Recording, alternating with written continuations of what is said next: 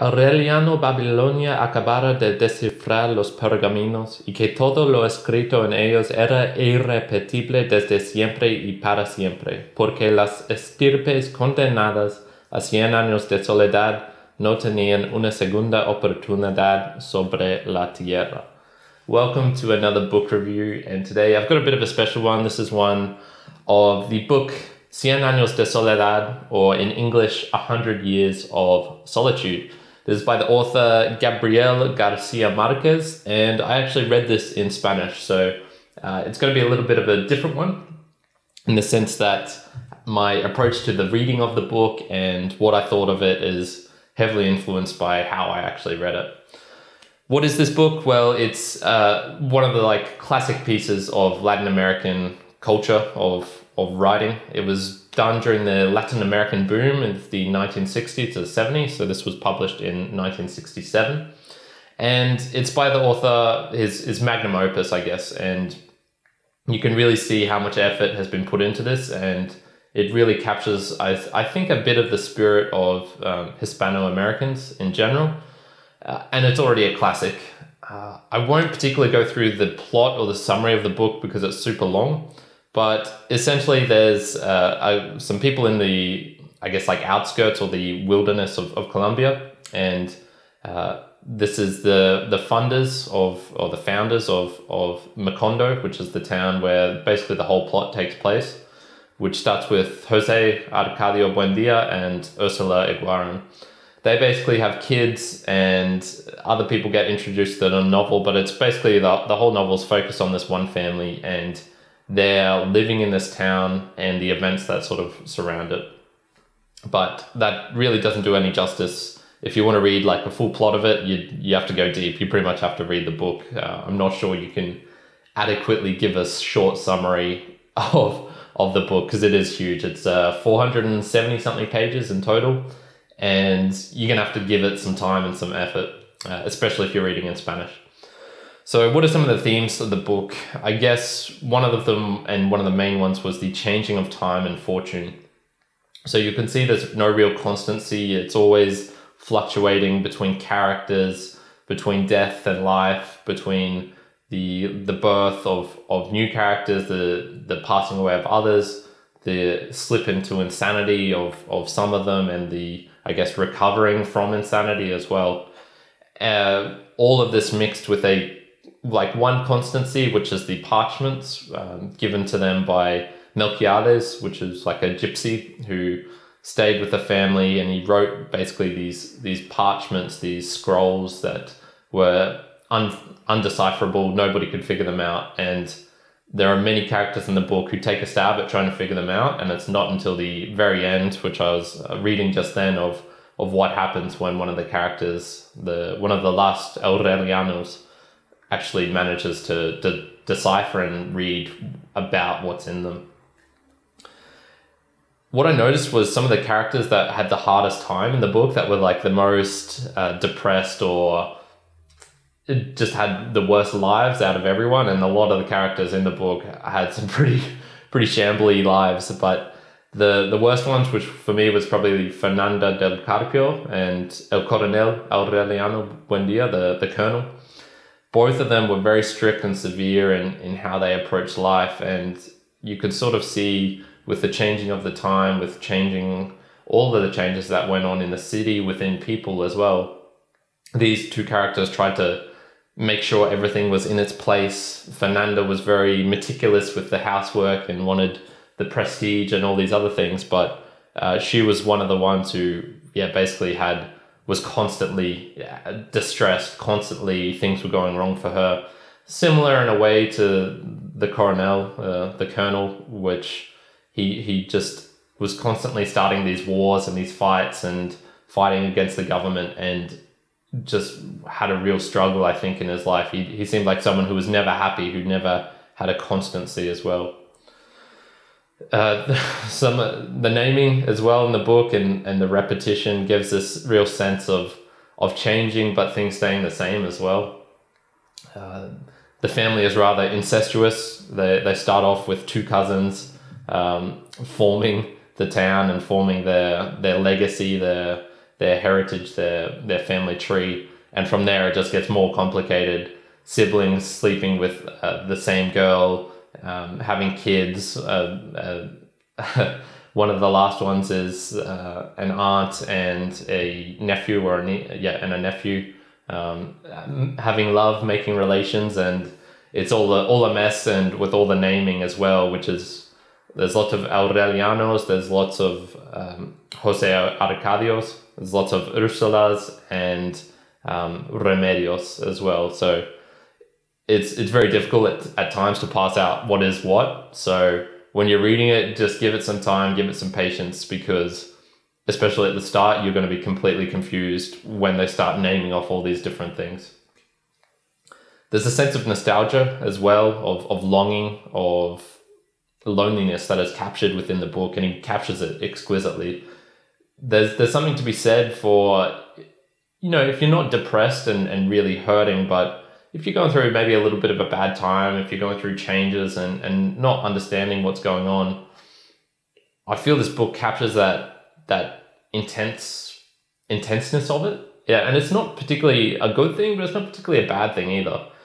For me, I always feel it a lot more retrospectively rather than in the moment. But I know some people as well feel it, that nostalgia. There's like a joy in being lonely, or the loneliness, something like that. So yeah, that's a real interesting essence that he manages to capture in the book, and I feel he does a really good job of doing that. One of the other main things that I found was you can be alone but not lonely, and that's captured, and vice versa as well. You can be with lots of people but then feel this intense loneliness that no one knows how to connect with you and whatnot. You can see this particularly with the Aurelianos in the book.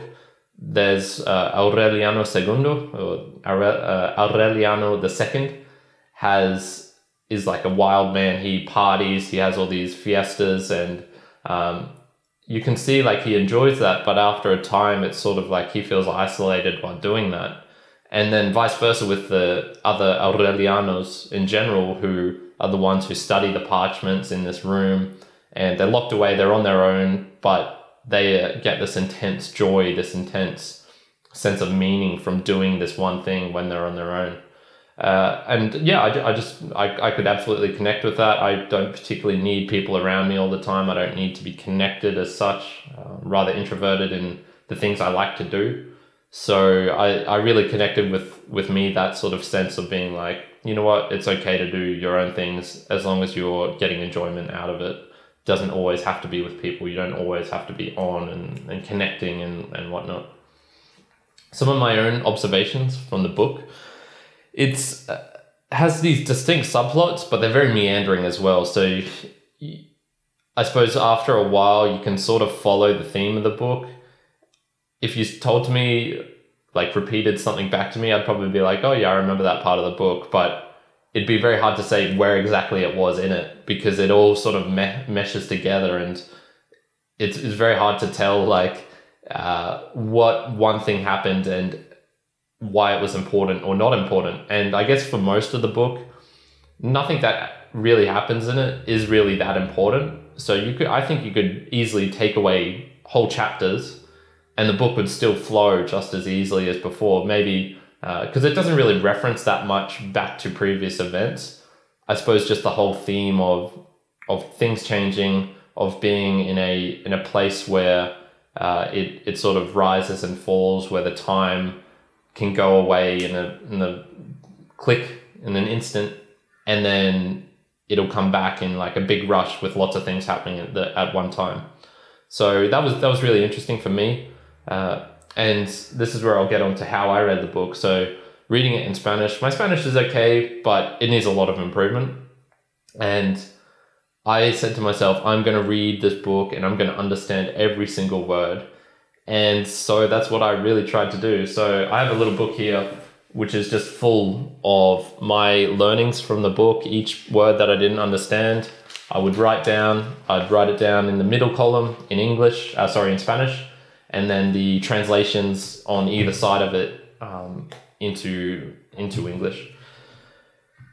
This took a long time. So normally I can read at a relatively fast pace, probably about a page a minute is probably my pace in general. But I was studying this book like crazy, putting probably about an hour a day into it. And I would read maybe 3 pages, maybe 4 pages in that hour. So it took me over like 200 hours of reading to fully get through the book. I can say that I pretty much understood every word, but even then I didn't understand some of the phrasing, and there's things that in Spanish I just don't have the knowledge of how they say particular things. But for me, it felt like 100 years of solitude, because I spent 200 hours in my own studying this book, like really just trying to nail it down, really trying to understand it. So my connection to the book is a lot deeper than any other book I've probably ever read, in the sense that this is the one I've spent the most time on. This is the one I got to try and know the best. And it just so happens that the themes of the book connect very well to being on your own, to being solitary. I at times felt like the Aurelianos in with the parchments of Melquiades, like trying to understand, decipher what the hell does this mean, getting frustrated, getting annoyed, having moments of insight and being like, oh, I understand this, I remember that word.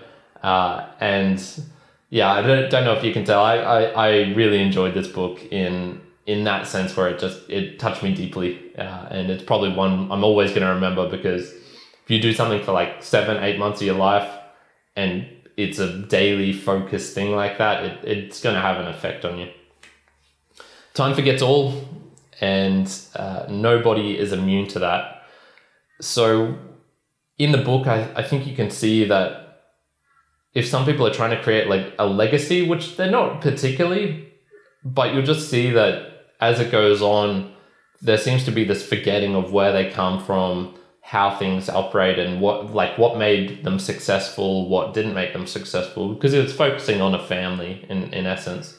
And by the end of the book, in the 6th generation, the only one who remembers not even the 1st generation but the 2nd generation, the colonel Aureliano Buendía, there's only one person who remembers him, or basically everyone else who sort of dies off, and the whole town goes into like a depression. The whole town goes into this forgetfulness where they don't remember the massacre that happened. They don't remember when the train arrived. They don't remember when the banana plantation started work. They don't remember the founding of the town and the gypsies and the flying carpets and all the crazy things. So it's really interesting reading that and then just seeing how different that is.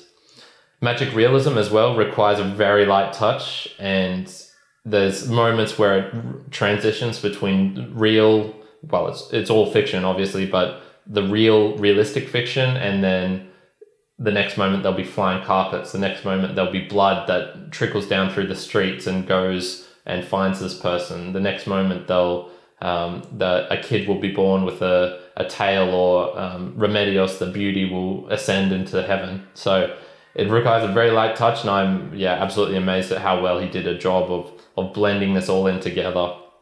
Very, very nice. To read the book, I think, especially in Spanish, you need to have the glossary at the end, which will have some very particular Colombian, Spanish, and even Mexican words in it, which I would have had no clue, no ability to be able to understand.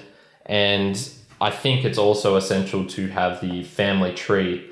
So I've got the commemorative edition here of the book, and it has a family tree in it. And I think that's absolutely essential, because especially with the naming of characters and how they repeat, it's very, very difficult to understand and realize, like, oh, this was this Aureliano, oh, this was this Jose Arcadio, and it gets messy quickly. Reading it in Spanish had a different feeling as well. Spanish, I feel, is a lot more evocative in the sense of being able to conjure up feelings and emotion than English is. I think English is a lot more, straightforward, and it has like a little bit less of rhythmical qualities to it. So one of the things I noticed was there's a lot more words in Spanish to describe something like exhausted. for example. Agotado, rendido. There's just all these different words which I personally am like translating it roughly the same, but I get the sense like, oh, has this little bit of a different sense. This has this little different bit of a meaning, and I really enjoyed that. I feel like Spanish is a good language to be able to like express sentiments and emotions a little bit better than English. At least that's what I'm finding at the moment. The book is linked to Colombia and some real life experiences there. So the haciendas, which is like the big castle, the big one-story houses with multiple rooms for entire generations of families. The culture, the invasion of the Europeans and their customs into like Colombia and into a town, as well as the banana massacre, which I actually never knew about before. So that was interesting, sad to read about, but also interesting. My final recommendations from it is don't read introductions to books. I find them, in general, they will either give away the plot.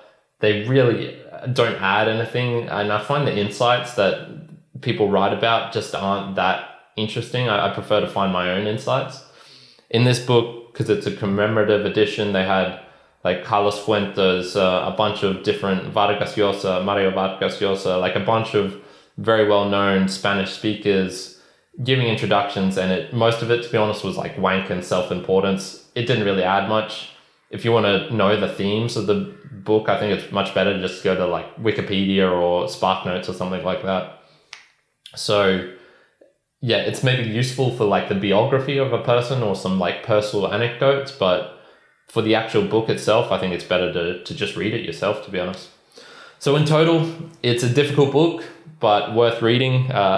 One day I'll probably give it a shot in English, but I did it in Spanish, and to be honest, it's like one of the most proud books I'm proud of myself for reading it, because it took a goddamn long time, and it was a special book. So I'm giving it a 7.5 out of 10, but I feel like it could be more than that as well, depending on, I think I need a bit of time to like soak in and relax and remember what the book was all about as well.